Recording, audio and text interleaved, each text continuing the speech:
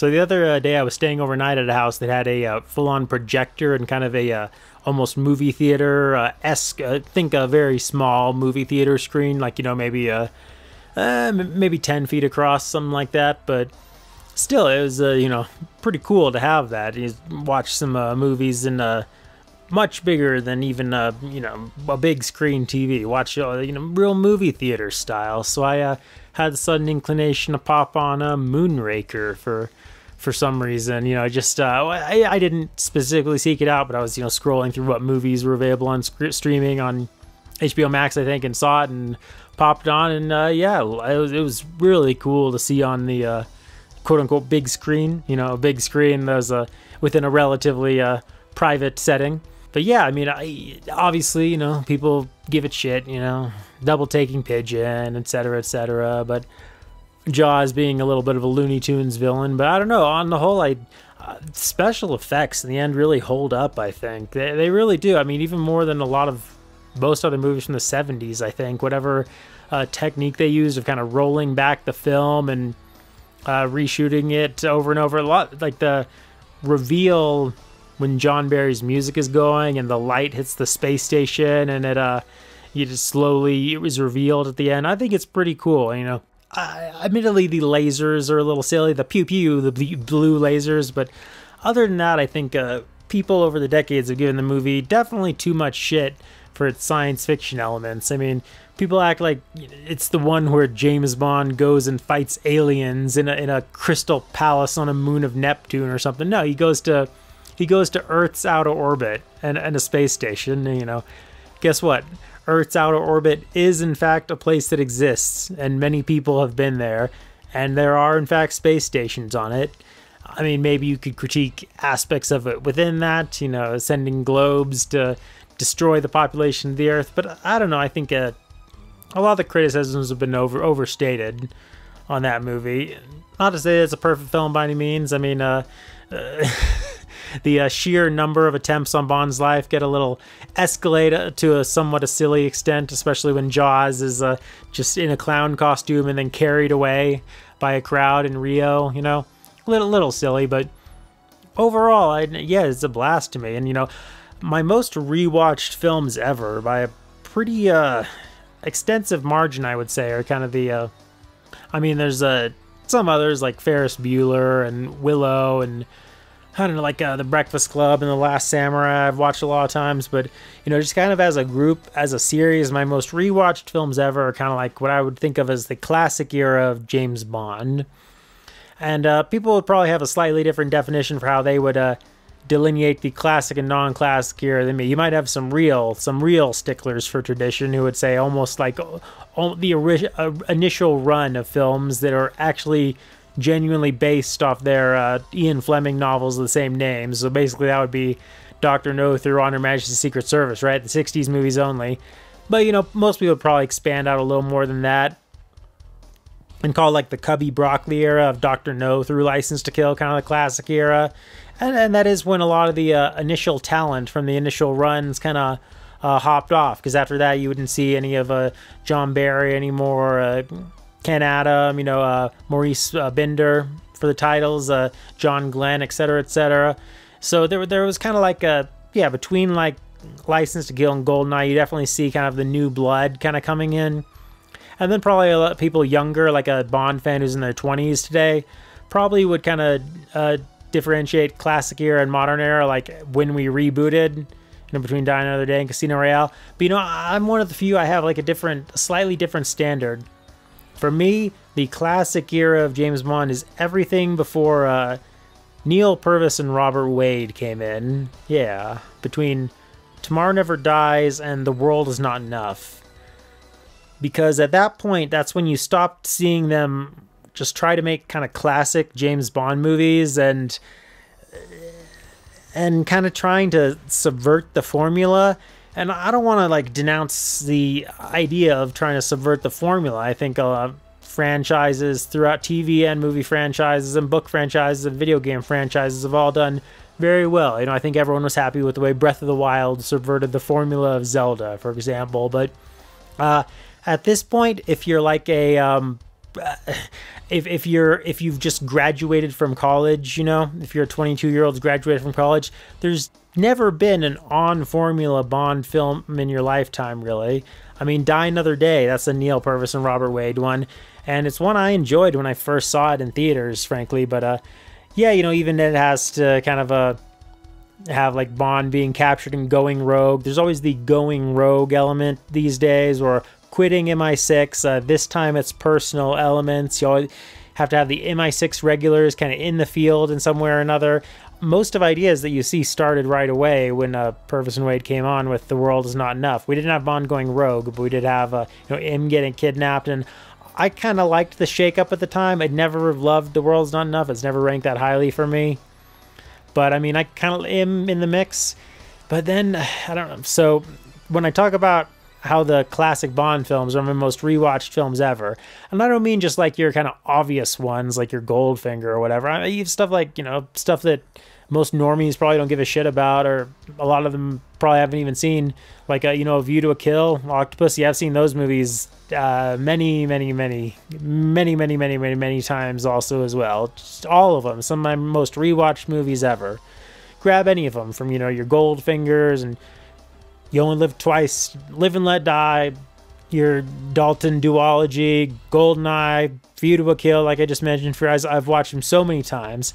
I say all this to lead up to No Time to Die has existed, has been a thing, has been out for about a year and a half now, I guess, more or less, a hair less than that, but you get the idea. And I have only watched that movie one time. One time.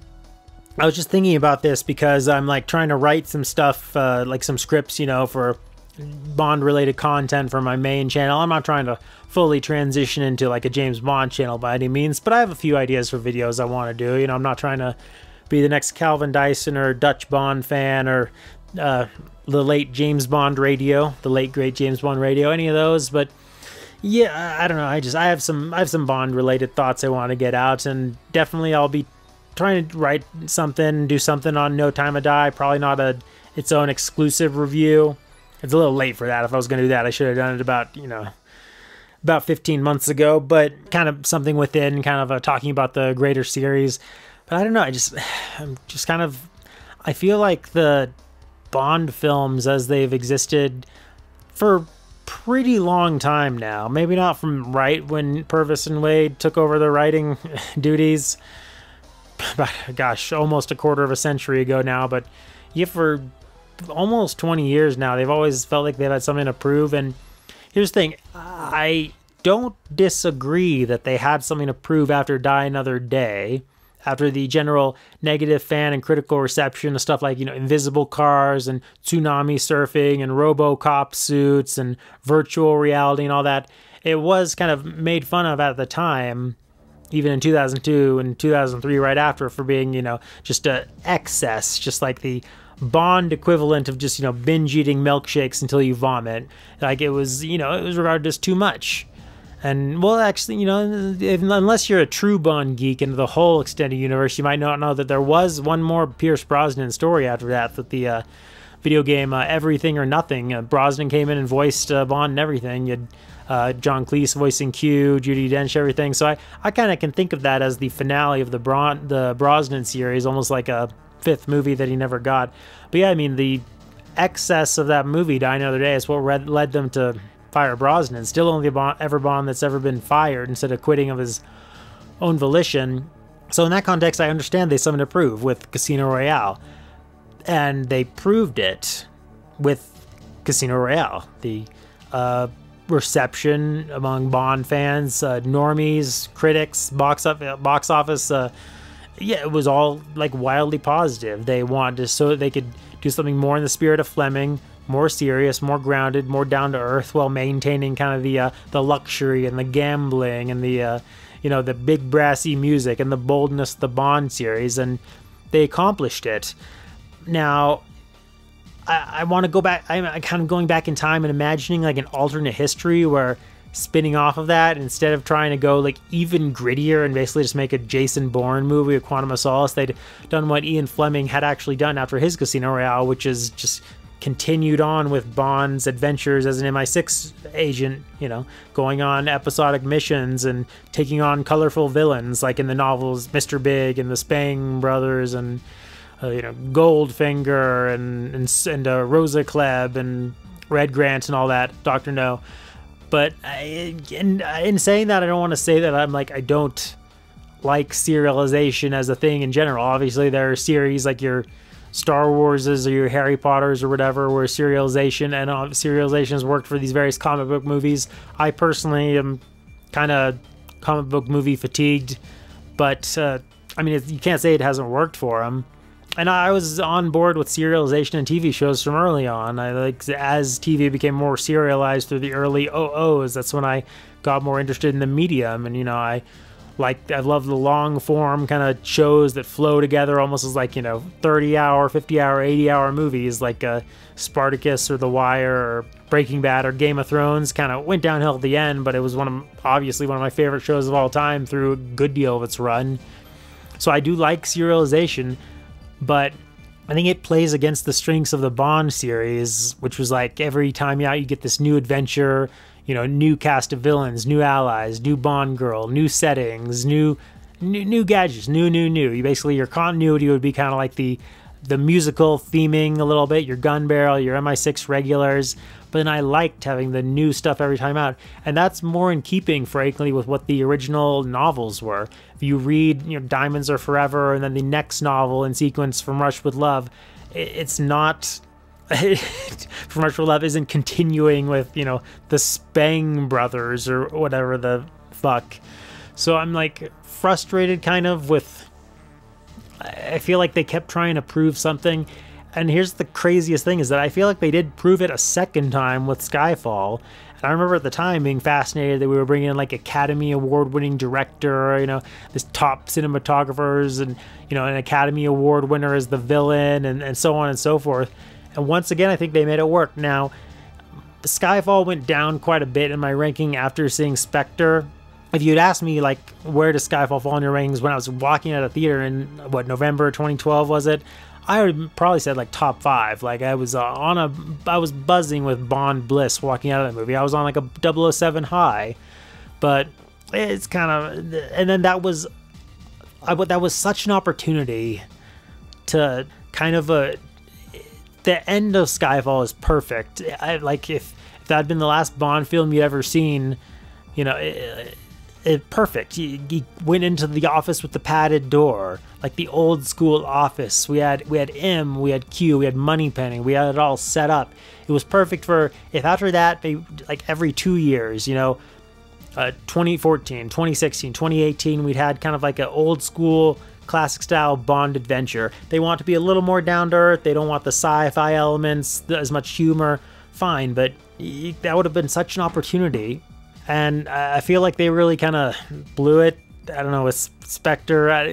They rushed into the Blofeld stuff way too quickly. Don't even get me started on Blofeld being Bond's foster brother. That's terrible. And it's... I think that scene of where Blofeld is outlining Ian Bond's foster brother relationship, that is 10,000 times harder for me to watch than the kite surfing in Die Another Day or the double taking pigeon in Moonraker or anything else in classic Bond that people might make fun of. I find that very difficult to watch, very awkward to watch, very uncomfortable to watch. I was uncomfortable sitting in the theater in 2015 watching it, and I'm still... Yeah, I don't know. So it's like they're constantly approaching it like they have something to prove, which is annoying to me because I don't think they have anything to prove. I think the fact that the James Bond film series has stayed a healthy, popular, financially relevant, financially successful, relevant film series for over 60 years now, I think that's proving something. The fact that everyone knows James Bond's signature look and favorite drink and theme song and the tropes and conventions of Bond, I think that all proves something. That proves the longevity and the worthwhileness and frankly the iconography of the series. It's all proven. But they keep approaching it like we have to Bond has to go rogue, and we have to have political subplots at MI6, and he has to fall in love, and the villain, they had to have a personal connection. It can't just be a villain. Oh, and of course we have to kill off Bond. Like, it's like, yeah, you know, you're making it worse, not better. Like, I don't know. I mean, you can say that like the Bond series and kind of the formulaic Bonds, like Roger Moore or whatever, was just like eating a fast food cheeseburger every time. It wasn't surprising, but it did go down well enough, you know. With these new ones, it's like you're putting, I don't know, you're putting whipped cream on the cheeseburger. It's like, yeah, this is a little unconventional, but that doesn't necessarily mean it's better. These things don't necessarily go together. So I don't know, I just kind of, to me, it's a misreading of Fleming, honestly. And you could say at the same time, like, some of the cheesier, like, Roger Moore era movies were also not in the spirit of Fleming. But to me, the essence of it, which was kind of like a Bond getting the assignment and taking on the new villains of the story, I mean, that is what Fleming's approach was. Like, this whole thing of Bond constantly going rogue and quitting MI6, like, there was aspects of that, like Bond and Fleming's Casino Royale wanting to quit MI6 and be with Vesper, and a few things right towards the end of the books. But through the vast majority of Fleming's run, that's not the type of story he was writing. So I think it's frustrating they seem so obsessed with it. And they finished filming No Time to Die back in 2019. Not quite 4 years ago, because they finished filming it sometime within the year, but it'll be 4 years since they finished filming, and apparently they've not really made any progress with it. Feels to me like the producers have somewhat lost interest in managing the series, and I find that in its own way kind of disquieting. I feel like the COVID delay era, that should have been the time to, like, get a script together, get scripts plural together. To me, it would be ideally without Neil Purvis and Robert Wade. More than ideally, I think it's almost necessary at this point for the continued health of the series, because I feel like Bond 26 is gonna, oh God help me, however they reintroduce it, it's gonna have like Bond going rogue and some sort of political subplot with MI6. God fucking forbid it tries to, like, comment on the modern political situation in some ways. It just, I feel it in the air, like, you know, Galadriel, his monologue at the beginning of Lord of the Rings. I feel it coming. I feel like Bond 26 is gonna have, like, another chip on its shoulder. It's gonna, like, have something to prove. It's gonna try to differentiate itself in a million ways from what Bond used to be. And I just kind of, I don't know, I'm almost like preemptively mad at it, which sounds ridiculous about a movie that apparently in no way, shape, or form exists yet. I'm not even going to speculate on who, like, should be the next Bond, except to say that I don't think it should be a sensitive artiste who needs huge breaks between films and has, like, tons of opinions. I think hiring someone from the world of television is a good idea. Like Richard Madden, I think, is an idea I've heard bandied about. You know, he's done Game of Thrones. He was on some show called The Bodyguard, I think. I think a TV actor would be good for the role of Bond, because the TV actors, they're used to just showing up very regularly on a quite regular schedule and just getting their scripts and doing their part. That's what I'd like. I think the Bond movies should come out every 2 years. I think that's perfectly reasonable. Yes, I know other series have longer gaps. I know, like, got your 5 years between Mission Impossible these days, but, you know, I don't know. I feel like there's this whole production company, Eon Productions, that exists pretty much entire, or at least used to exist basically entire. I know they've done some more stuff lately, but pretty much used to be the Bond company. And I feel like a whole company's worth of people, like, these movies shouldn't be like, you know, vaporware that's getting delayed for years and years and years. Like, I don't know. I just feel like they have enough ideas, people and producers and writers, like, on hand that they should be able to do, like, a Bond movie every 2 years. And I think they should get an actor who's, like, more than willing to do that. I don't know, just kind of, like, annoyed a bit lately, because, like, I find it's almost the fact that the Craigiverse, the Craig series, Casino Royale and No Time to Die, is both a fresh reboot and kills Bond off at the end, almost like kind of quarantines it off in my mind, almost as like a series that shares a main character name and certain, like, visual and musical motifs with the series that came before, and Judi Dench, of course, in the first few films. But in its own way, it is almost like its own series. Like I almost think of like Dr. No, Who Died Another Day as like one film series now. Just like the Craig universe is like a whole separate 5 movie series, and like it's not one I find myself like hugely drawn to like revisit or rewatch honestly anymore. And this is coming from someone who did rewatch Casino Royale a million, who was like super jazzed about it at the time and rewatched it a million times like the first few years that it was out on DVD. I mean, it's probably could be my most rewatched movie of like the second half of the O's decade, like 06 through 09 or 05 through 09, right? I'm trying to think what else would be on that list. I don't know, like yeah, I don't think I watched The Dark Knight as much as Casino Royale, Ratatouille, Superbad, No Country for Old Men. Yeah, I can't think of anything I ever rewatched from that stretch of like 05 to 09 as much as Casino Royale. I've seen that movie 20 times at least, and I loved it. I loved walking out of theaters, I loved it on DVD, and still when I eventually put out on my main channel kind of like a video ranking the James Bond series, it'll be pretty high on the list, easily the highest of the Craigs. Right after Skyfall came out, like I said, that and Casino would have been pretty neck and neck, but Spectre, to some extent No Time to Die, but especially Spectre actually dragged Skyfall down in a way that it didn't drag down Casino Royale. But let's just say, even like Casino Royale, I don't feel like any massive urge. Like getting back to my very first point at the beginning of this video, I just popped on Moonraker the other day, and I was just grooving, loving every second of it, loving Drax, loving the John Barry music, loving the cheesy 70s special effects, loving that Shirley Bassey theme song, even if she herself doesn't like it as much as the Goldfinger and Diamonds. Loving the entirety of it, just having a great time. And I was like, if I also would have had a great time if I popped in License to Kill, or For Your Eyes Only, or Goldfinger, or Tomorrow Never Dies, or The Spy Who Loved Me. But I don't feel like I'd have the same great time if I popped in like Spectre or No Time to Die. I just don't have any particular urge to do that, and I have to blame this on this fact that they feel like they have something to prove. Normally you want like people who make films or TV shows to put a lot of thought into it, but in this case I legitimately feel like they're overthinking these movies, and it's affecting them. They're asking like, what are the many ways that we can subvert the series and subvert tradition and do something relevant